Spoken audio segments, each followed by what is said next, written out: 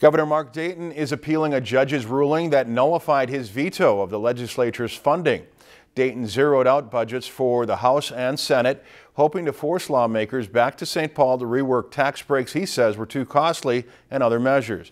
But a Ramsey County judge said that action was unconstitutional last week. Dayton appealed the decision to the Minnesota Court of Appeals on Monday.